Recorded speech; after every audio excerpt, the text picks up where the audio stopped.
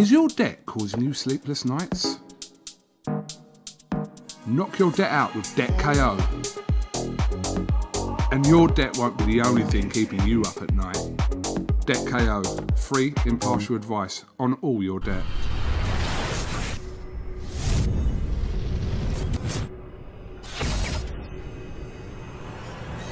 Big fight here on Friday night between Shannon Courtenay and Dorota Norek. 8 rounds, a very important moment in the career of Shannon Courtenay, of course. A fantastic fight at Fight Camp against Rachel Ball. Could have gone either way. This fight, 118 pounds, some 9 pounds, I believe, 8 pounds lighter than the Rachel Ball fight at Fight Camp. We'll start with you, Shannon. I know you put a lot of pressure on yourself for this fight. You've trained very, very hard. You've locked yourself away. Feeling the nerves? Important moment in your career coming off the Rachel Ball defeat. Yeah, I think there's nerves at every fight, and obviously coming off a loss, I've got to prove myself now. But pressure is a privilege. If there's no pressure, that means no one believes in you. So I'm taking it in my stride. And yeah, I've made the choice to move.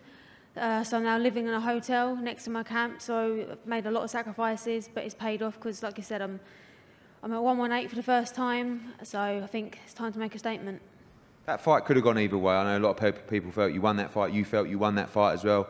It was over 8 rounds. I remember going back to the changing room that night and you were in complete shock. You know, you got off the canvas, a heavy knockdown in the first round. You came back to control a lot of the fight from there. But how difficult was it to come back from that defeat? Did you have to ask yourself some questions after that fight and in camp as well to ask yourself how much you want it? Because I have to be honest, like seeing you that night, you know, I weren't sure you'd be back, but I knew you took the defeat. You would take the defeat very badly. I think it'd be easy for me to sit here now and say, oh, I was fine. No, I'll be honest. I literally felt like the floor underneath me had been taken. I felt like my world was over. But you've got to hit rock bottom to come up again. And now I've had that bitter taste of what a loss is like. I am never going to taste it again. And it's made me the more determined. And I'm, to be honest, mentally and physically, I'm stronger than ever. One thing going into the Rachel Ball fight, because of the lack and depth of opposition in your weight class, you didn't really have many challenges. That was really the first challenge of your career.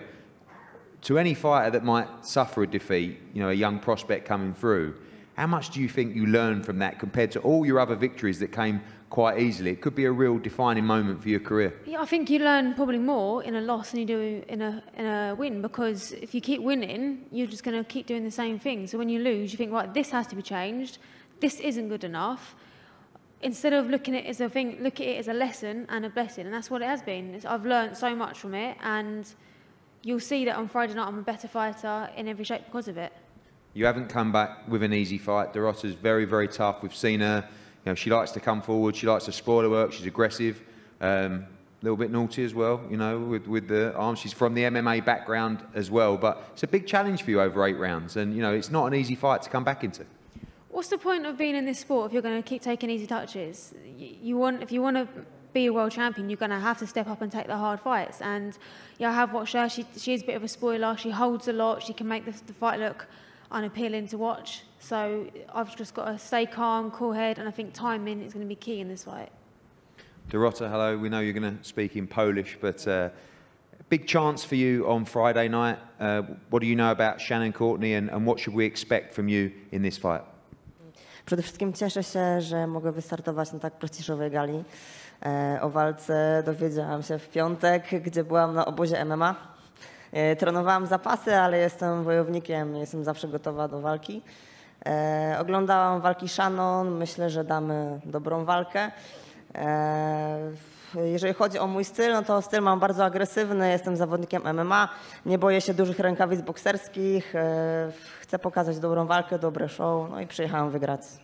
Dorota said she's bang up for it, basically. She's going for the knockout. No, we have the translation here, sorry. Thank you, Eddie. I'm very grateful for the opportunity to be here and to participate in such a big event. I'm a warrior. I love to fight. I'm a fan of Shannon's. I've watched a lot of her fights. I know this will deliver for the fans. I come from the MMA background, as you mentioned, so I'm not scared of big boxing gloves. I promise to show my full potential and aggressive style. I'm here to win. Great teamwork. Well done. Thank you very much. Shannon, before I pose for a head-to-head here, I want to talk about, obviously, we know you have to get past Friday night as well, but that Rachel Ball fight, you saw her win the WBC interim title. That's a rematch you want badly at the start of the year, but right now, just pure focus on Dorota Norek on Friday. My only focus right now is her Friday night. Once that's dealt with, Rachel Ball, I'll see you 2021. Thank you very much. If we could have a head-to-head here, please. Thank you.